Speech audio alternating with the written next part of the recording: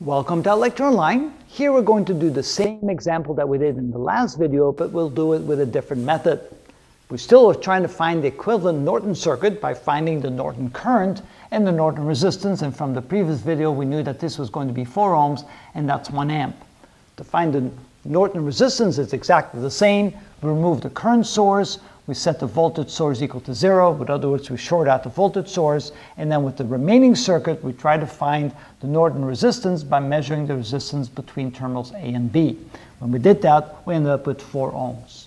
Now we're going to find the Norton current, but instead of doing it the way we did last time, we're going to say that the Norton current is equal to the Thevenin voltage divided by the Norton resistance, which by the way is equal to the Thevenin resistance. So we need to find the Thevenin voltage, which is the voltage across terminals A and B with the original circuit like that.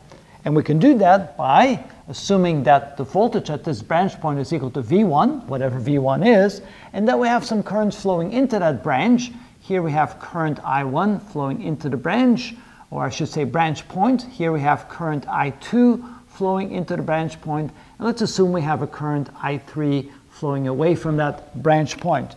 Then by summing up all the currents entering the branch point and setting it equal to all the currents leaving the branch point, we end up with this equation.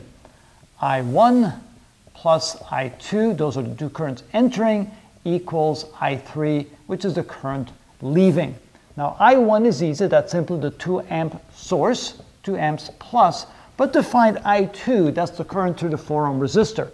To find that, we take the voltage difference between here and dividing it by the resistance, which would be 12 volts minus V1 divided by 4.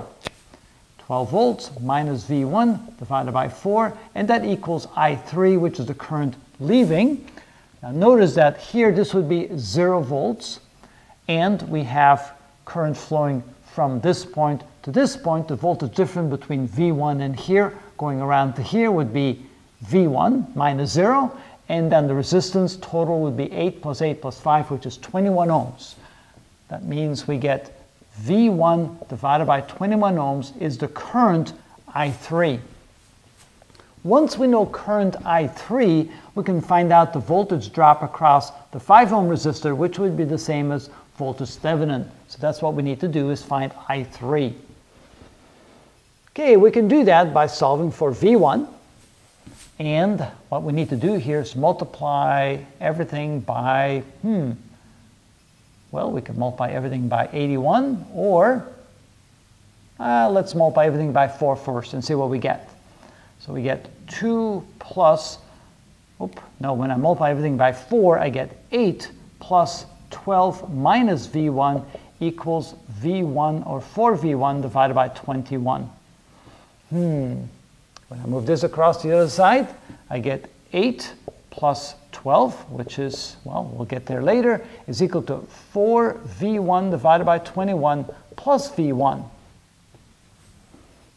Okay, 4V1 plus V1, that would be, when I add this together and I add this together, I get 20 is equal to 21 plus 4, which is 25 over 21 V1.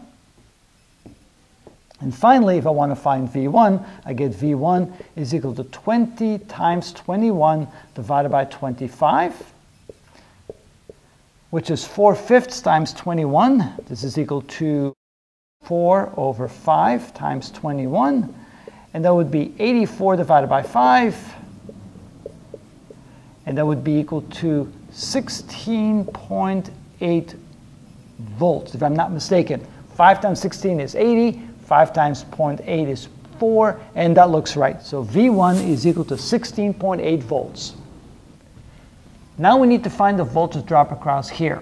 What I can say now is that the voltage drop across the 5 ohm resistor is equal to the total voltage from V1 to 0. That would be V1, voltage V1, times the ratio of the 5 ohms, because this is a linear circuit. This is 3 resistors in series. It would be 5 divided by the total, which would be 8 plus 8 plus 5, or 21 ohms. This is equal to V1 is equal to 16.8 volts. Multiply times the ratio is 5 over 21. And the calculator take 16.8 divided by 21 times 5 equals exactly 4 volts. So the voltage drop across the 5 ohm resistor, V across the 5 ohm resistor, is equal to 4 volts. And coming back over here, realizing that that must be equal to Thevenin voltage, we can then say that voltage Thevenin is equal to 4 volts.